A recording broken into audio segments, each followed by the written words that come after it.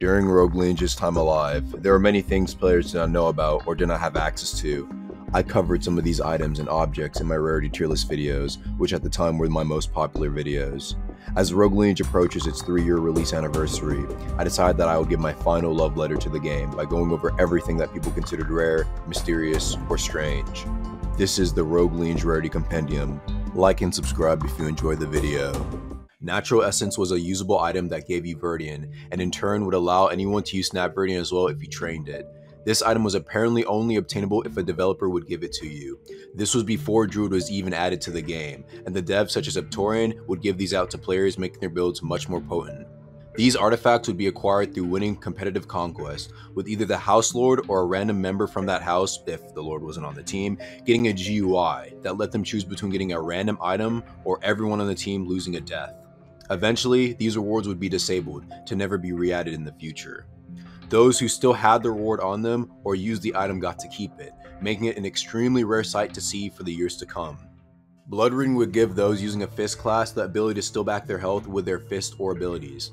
The most notorious user of this being Roy Haru or Itagaki, where we see in his videos that healing stacks the more you hit with your moves as well, making this a pretty powerful artifact to obtain. Dark Blood allowed the user to gain 50 more health, more regeneration, and a speed buff during the nighttime. It also gave you the downside of being weak to Opal and past Markinti. There was no sort of cooldown on it as well, so you could just spam it. The thing about Dark Blood was that it was supposed to be vampire progression, and if you weren't a vampire it was not going to work, but that is not the case today. Last thing is that apparently there are people who got K artifacts without their health being removed. This was eventually changed. Liquid Life was a wave 0 potion that allowed you to get a life by drinking it. This was only drinkable by constructs, as the toxicity was too much for other races to drink it. This was most likely the reason it got removed. The ingredients to make this potion was known by Urol at the time, but apparently he claimed that the recipe had changed after he figured it out before it was even removed. The working theory was that it was originally 4 crown flowers, but it's impossible to know for sure. In Rogue Lineage there are 3 different types of gate. The original white gate, the backfire red gate, and the rune casted black gate.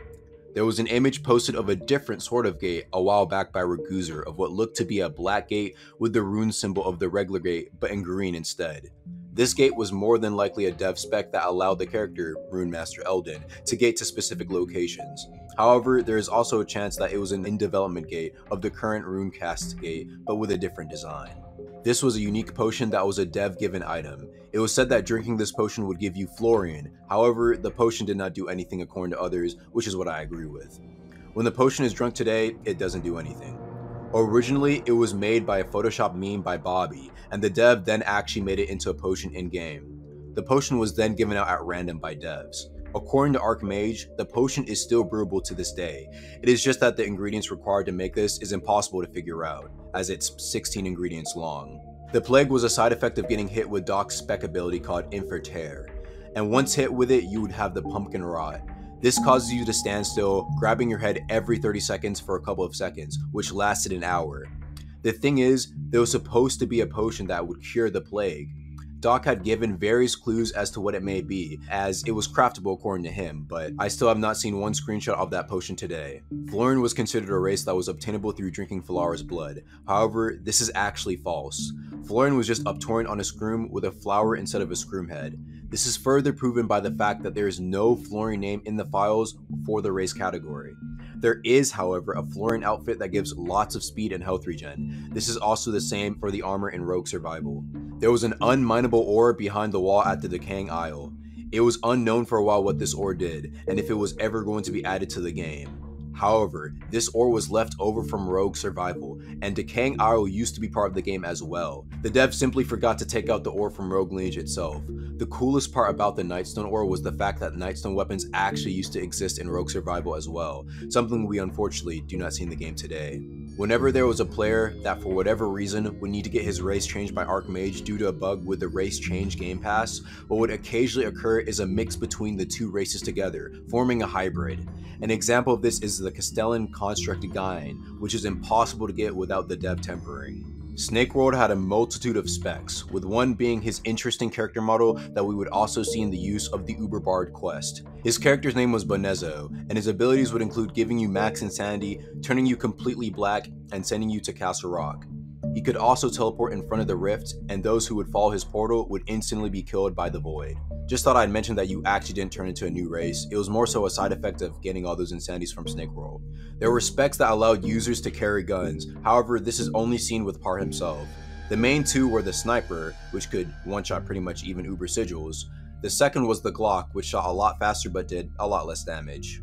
Shiro-sama had the interesting ability of being able to give weapons to players. This would allow for unique combinations of classes that had otherwise seemed impossible, an example being a druid having a blacksmith hammer. He would also have other specs such as taking over someone's body and having the ability to chain people and stun them. Rune Master Eldon was one of Rag's lore characters in the game, who had the ability to give runes to players.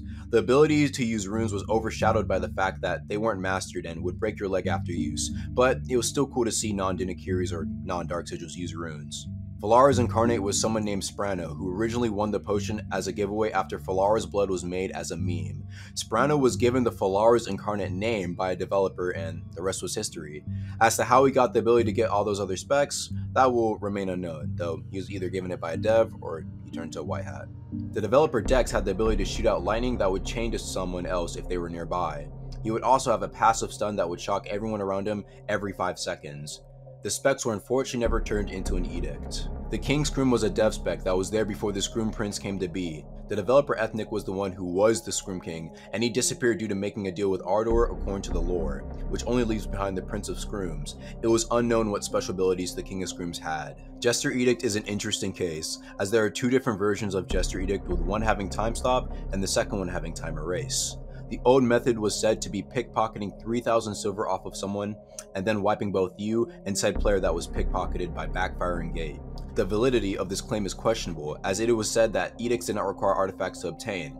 At the end of the day, Jester is now only seen on a few accounts, either given by devs or by the few who have successfully managed to figure out the method to obtain it. Raguzer gave his character Lannis some powerful abilities, such as the ability to use Shadow Tendrils, the ability to summon Cursed Manus Dei, Maledict Terra, and being able to give everyone a special type of combat tag that would wipe them if they died. Archmage had the abilities to use a stronger Madiri and heal any injuries the player had, which would store the injury. He could also shoot out a beam that gave an injury to a player, more than likely one of the injuries that he had stored. Mori was a god spell that would insta-kill the player if not blocked by Mage Shield. Many people just did not have this spell, making seeing someone with Snap Mori even more the spectacle. It was told that Snap Mori also did not have a dedicated snap percentage, making it dangerous to try and use, which is more than likely the reason why we see a Dinakiri using rune casting to use the Snap Mori. Pondus was a spell that could slow you down if held out, and the snap version could stack the slow onto the person who it is used upon, and it stacks until the point of not moving. Howler Summoning was an obtainable spell by getting 50 Howler Fangs, and gave you the same Howler Summoning that Ultra Necro has today. This, like the others, was removed from the game, only for it to be kept by Roy Haru as a spec. Maledict Terra was a spell that was basically just a resized Devirbis. It was quite big, and it broke your leg if you got hit by it. The spell was only usable by developers. Helion Breakthrough would basically give you an 8 gates like buff, and it was stackable. It would buff your damage and speed, but costed you 20% of your health to use, and some considered it pretty bad as well. This is maybe the reason why they replaced Smooth with Demon Flip instead. This would also be the spec that your Ro would have on his character, except it was white and named Ira.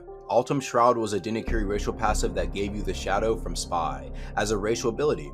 Another thing that Dinakiris got back then was the ability to go through Dark Sigil mirrors, but this was later removed and replaced with runes. Poison Respirator was a variant of the regular Fire Respirator that you would get by being a purple Casperin.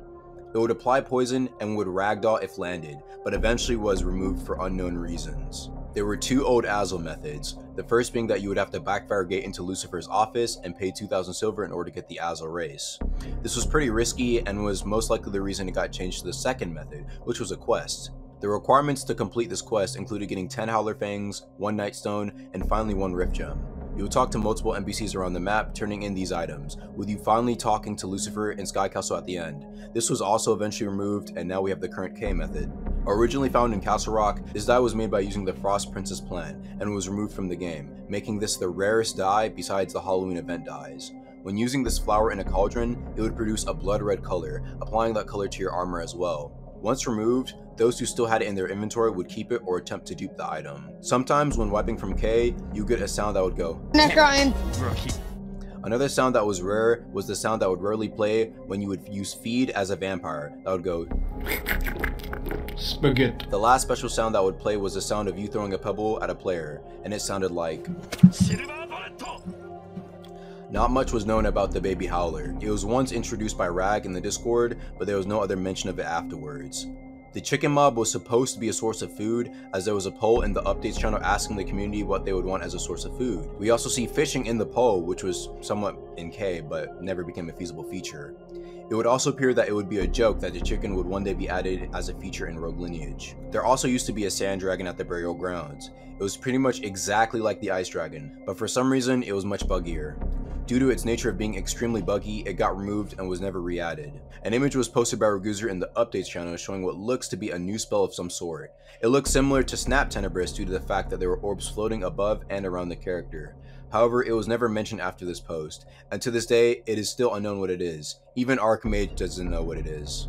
Originally, Dillahan used to be quite rare. However, with the last Halloween update, a lot more people have access to it, not making it as rare as it once used to be. The reason it was so rare in the past was a lot of exploiters actually had Dillahan, which they eventually decided to purge. Seraph was a dev/dev given race. The race's abilities would allow you to have gate on spawn and use an ability named Angel Drop to land anywhere on the map when you spawn in. The only two non-dev players to acquire this are Riavolo and Voxus. Greater Navrans are unique Navrans that have different names, ranging from the numbers 1 to 10. They would also be able to use the ability Consume on Nox players and steal all of their abilities, while the move Jack stole the Nox players' entire looks, including the armor, health, and stats. Templars were a removed race that had the racial passive of unlocking mana-related abilities like Mana Run faster. They also had a longer mana climb and the Dzin's immunity to mind spells and traumas, which Dzin originally did not have. Due to the racial passive not being too useful, Templar was eventually replaced with Ashen. When this occurred, Haselden's red hair was removed and replaced with its hair color we see today. Despite being removed, we still see a few examples of Templars existing in the Rogue Lineage universe. The Thanos event was preceded by another event called the Thanos Snap, where a bunch of people in-game lost a life, making a good amount of players also wipe, because of Raguzer shutting down the game to make Phoenix down 2 lives and then reverting this update immediately as well. Due to this, Raguzer had added Thanos into the game in the Purgatory to give players who had wiped a free restore by talking to him, and you would get 4 lives on top of that. Lots of people had wiped their characters just to get the 4 lives if they were on 3 or 2 lives. This only lasted for an hour. This was a short-lived event that only existed for the closed community members of Rogue Lineage. The only known thing that was added during this event was this particular face. This was an April Fool's event done by Archmage, as he had previously done for his other games such as Tales from the Valley, where he turned it into Tales from the Hood or turning Tales from the Valley into Australia.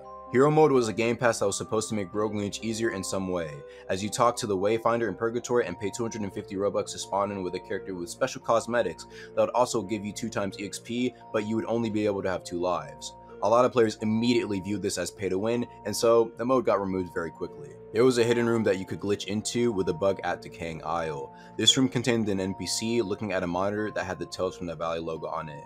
Nothing else was really here besides that.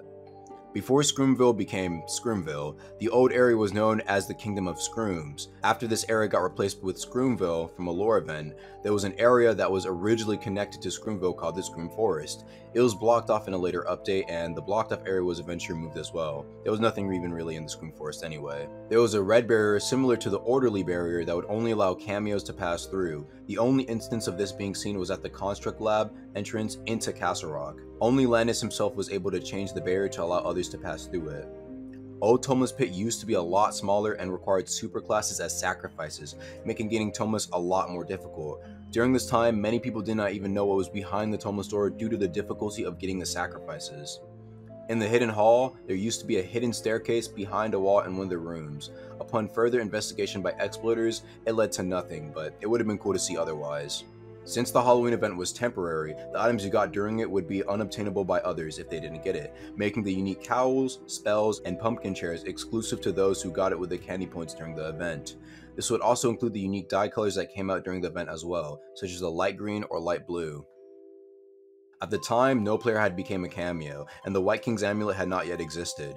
We would see one of the first, if not the first, cameo made in a video. The original method was to have Lannis himself turn you into a cameo. If you gave Raguzer a Philosopher's Stone, he would grant you a wish. One of the wishes would include the ability to turn into a cameo, which is what the Scream did in this exact video. Rogue Survival was a closed community game that existed before Rogue Lineage even came to be a thought. While the gameplay wasn't too different, a large majority of the content in the game did not make it to Rogue Lineage, and it was mostly just a roleplay experience. Some examples would include the Scroom Gate, a progression of Scroom that never made it to the real game. There are various mobs that did not make the cut, either because they were too buggy for even Rogue Survival or did not fit the theme of Rogue Lineage. Some examples would include the Shark and the Chocobos. The higher weapon tiers of Rogue Survival also did not make it to Rogue Lineage.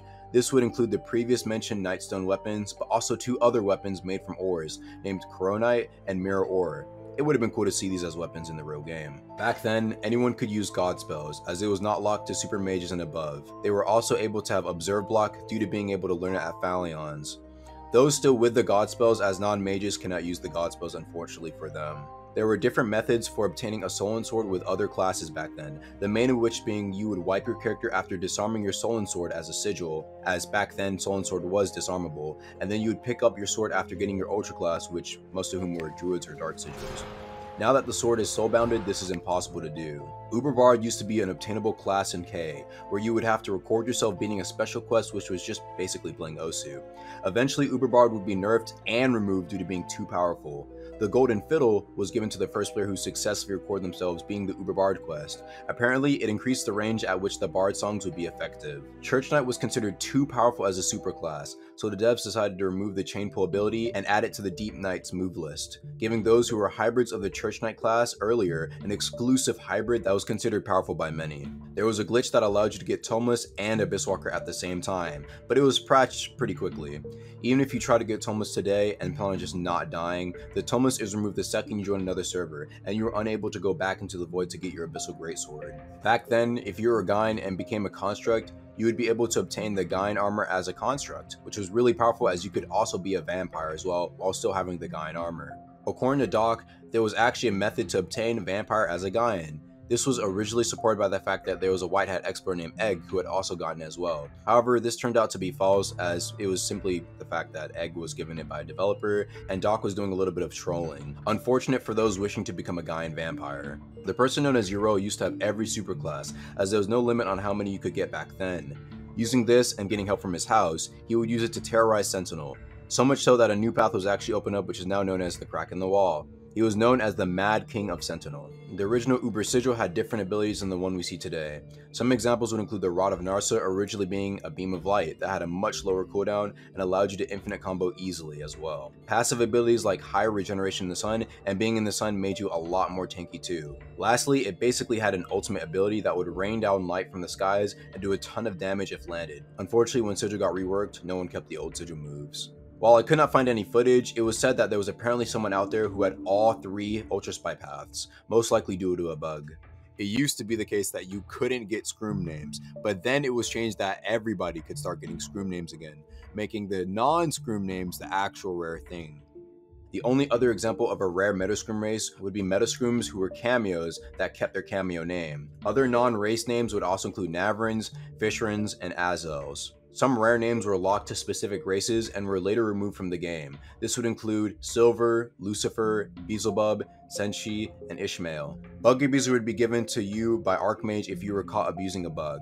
An example of this being those who had the Ultra Illusionist class, but also had another superclass with it as well. Not many Facelesses in the game still have the old Faceless Man name, which was the original name of the Faceless one. One of those who still has it left is known as Faceless Man Ruin. The Dark Sigil title, One Who Laughs, used to be known as He Who Laughs, and then They Who Laughs for a short bit. The Happy Man was a title Uber Facelesses would get. This was a mistake, and it would be made that if you talk to your Uber Faceless trainer, the title would be changed. The devs added a new move for Uber Facelesses to get their titles changed. Flying Mushroom God allows its user, Prince Pinky, to teleport him and Scrooms around him to any area he saw, similar to the Spy's Wraith.